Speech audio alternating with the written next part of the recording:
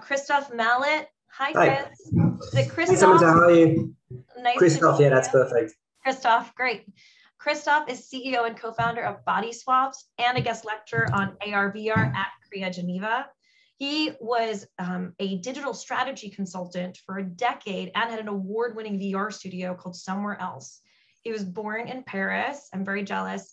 And he co-founded Bodyswaps with a mission to unlock human potential in the workplace.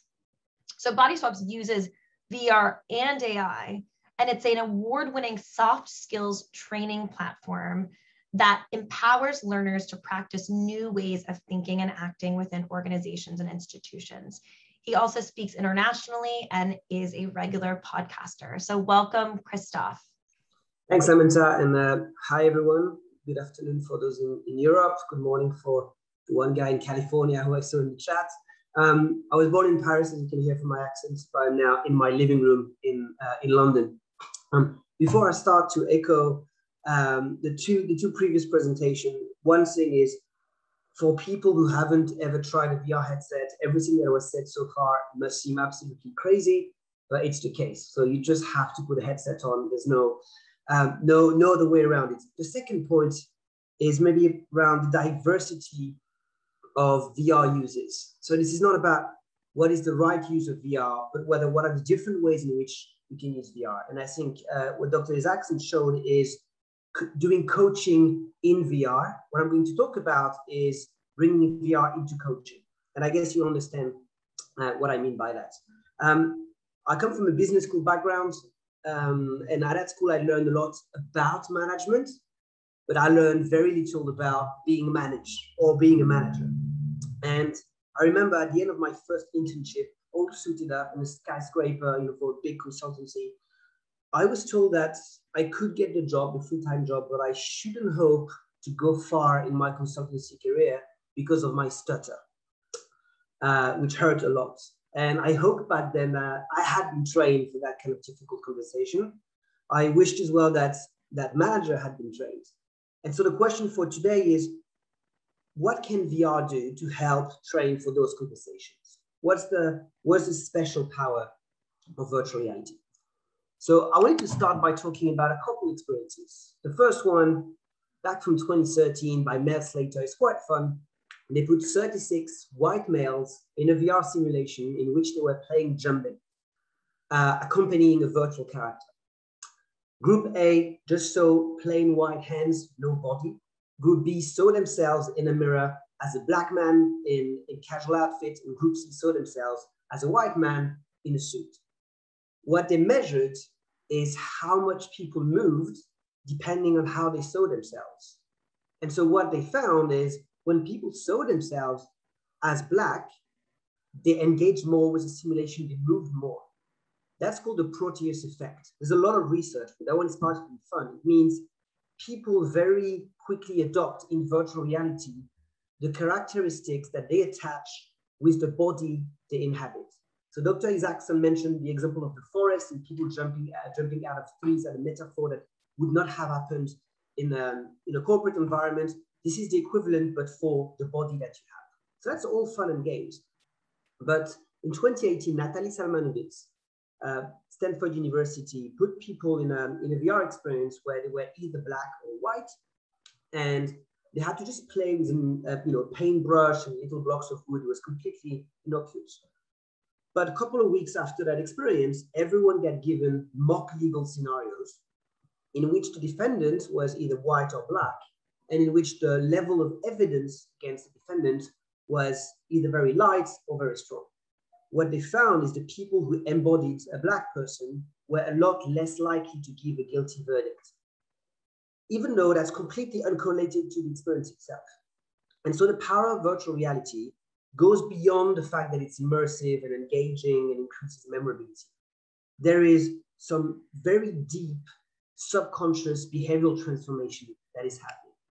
So how do we bring that discovery into the realm of learning?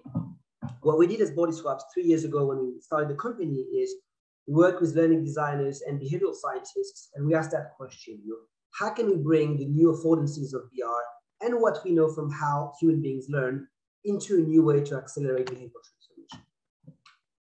So when you learn, emotional effect is great for memorability. This is reinforced in VR through embodiment. You're not watching a character, you are the character. It's an experience that's happening to you. That creates high emotional engagement. Secondly, application when learning is much better than being passive. Everyone knows that. This is again echoed in VR through immersion. You don't have to imagine that you're in a forest. You are in the forest. You don't have to imagine that you're in the boardroom. You are in the boardroom. That brings people to get closer to real play rather than role play, right? You are being yourself. Thirdly, adaptive practice, that the learning adapts to you, is important. In VR, this is reinforced by possibility for exploration. You are interacting with virtual characters. They have no feelings, they're here 24/7, you can't hurt them, and they have no judgment either. And that creates psychological safety. No one is here to judge you, you can do it on your own. And finally, and I'll explain how that works, VR brings about new ways to do self-reflection and to get behavioral data from your performance in virtual reality. And those two reinforce each other, building a feeling of self-efficacy. So how does that work? What we did is we created a set of activities in VR, and we have a lot of simulations. Every simulation is built around the same activities like Lego blocks. So the one you can see here is around gender inclusion. And in the first activity, you're observing two characters, Sam and Sophie, working together on a project. And your task is to click on the trigger of the controller every time you feel that Sam is being inappropriate. So in that image, I just clicked because he interrupted Sophie. But maybe I missed when 2 seconds later, he had an excluding body language. At the end of that sequence, I'm going to have a results panel that tells me the behaviors I noticed, the ones I missed, and I can revisit those specific moments, like a replay in football, but I'm going to revisit them from Sophie's perspective, with Sam looking at me right in the eye. Then you move into the conversation. So Sophie is left very upset. I'm now face to face with Sam, and I have to make the right choices to prompt him to reflect on his behavior. So I can read an option out loud. If I say, hey, Sam, I think what you said to Sophie was unfair, he's going to be defensive and we're going nowhere. If I say, oh, how do you think this went? Well, I might be opening a conversation. So every time we get feedback, and again, that's psychological safety, right? I'm not role-playing. Sam is not real. So I'm encouraged to try new stuff. When it becomes very interesting is after that, it's the intervention. So Sam right now has reluctantly admitted that maybe he was a bit harsh. So I'm given a new task, which is to tell Sam, give him examples of what he did that was wrong. Illustrate the objective impact that his behavior had on Sophie. And finally, tell him what I expect from him moving forward. So I'm going to try to share a video. And Samantha, because I can see you on the thumbnail. If you have a sound, raise your thumb. If you don't, put it down. So, hey Sam, so I observed your interaction with Sophie for 5 minutes, and I heard many things that were patronizing and minimizing. Even your body language was blocking her off. You implied that she wasn't working, and the reason why you implied that is because she's good, and that is sexist. So I'm going to pause here because it's all jittery because it was recording in VR. But right now, I'm not clicking anything. I'm not selecting A, B, or C. I'm not reading. I'm being myself. And that's very difficult. Hence why I'm not giving you the full intervention, because I'm not very proud of it. But at the end of that, I'm going to body swap. So you have to remember, my voice was recorded. My body language was recorded as well. And this enables us to do this. Hey Sam, so I observed your interaction with Sophie for 5 minutes, and I heard many things that were patronizing. So you get what's happening here. I'm now sitting in Sam's body, and I'm reliving what I just said from his perspective. I'm sitting across from myself. I'm viscerally experiencing what it's like to be given feedback by me. And that self-reflection is uniquely possible in virtual reality. We ask everyone who's done the VR, would you change anything to what you said or how you said it? And 100% say yes. And that's out of more than 500 experiences. So the power of self-reflection is strong, but it's not enough. We top this up with behavioral feedback.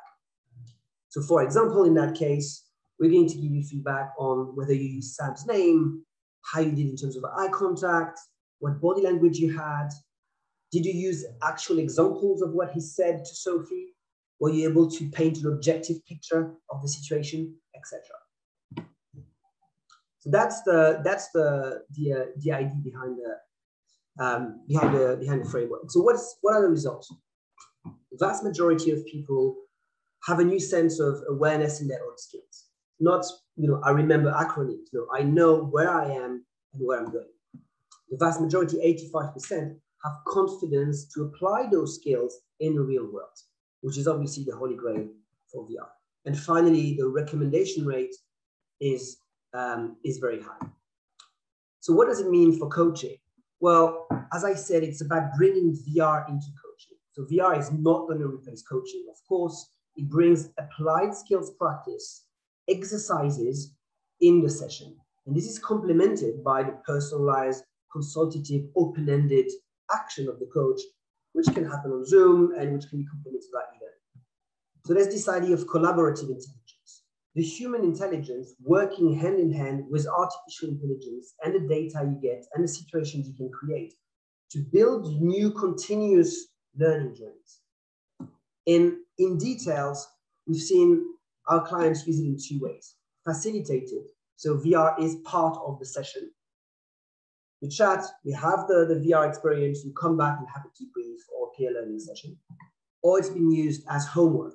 So in between session with a coach, the learners would be asked to try something at home in their own time and then come back to speak about it. And so I want to leave you with just one idea, which is that with VR, you now have what is essentially a flight simulator for interpersonal skills. Coaching is not about having the right answers, of course. It's about raising one's awareness about their skills and their potential and how to get there. Similarly, flight simulators allow pilots to practice the unexpected in safe ways, to land without any casualties. And so as coaches, you now have a tool that can allow you to bring into the session things that you could not do otherwise in the session, or that would be too dangerous to try out in the real world. You can stimulate conversation, you can build self-awareness, and build that confidence to unlock the potential that people deserve to unlock and to do that faster. So that's it for me today. Details are here if you want to learn more. You can scan the QR code if you want a demo, and otherwise add me on LinkedIn. Thanks, everyone. Merci beaucoup, Christophe.